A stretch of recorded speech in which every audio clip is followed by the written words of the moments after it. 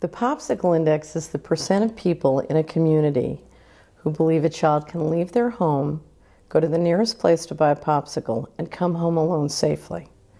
When I was a little girl growing up in West Philadelphia, the Popsicle Index was 100%. It was unthinkable that we couldn't run up to Spruce Street, play the pins, get a popsicle, and come home alone at any time of day or early evening.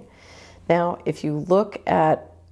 all 3,100 counties in America and in many places around the globe, what we've seen in the last 50 years is the Dow Jones index has gone up, up, up, as the Popsicle Index is going down, down, down.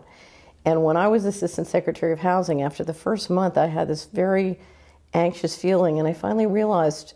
everyone makes money from the stock market going up, and I'm constantly being lobbied by people who want their stock to go up and the Dow Jones to go up, but nobody's lobbying me to get the Popsicle Index to go up because they don't perceive it as something that makes them money.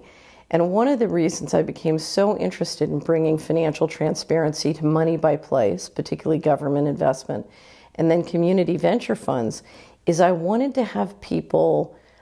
give people a way where they could make money, so you could make money in your 401k or your IRA in something that made the Popsicle Index go up.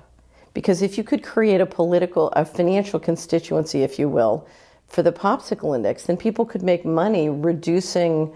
energy costs, integrating new technology, making communities more wonderful, and having the Popsicle Index go up. And it's really, it's at that county or neighborhood level where we have to realign money with people. And so the Popsicle Index was a way for me to communicate to people, hey,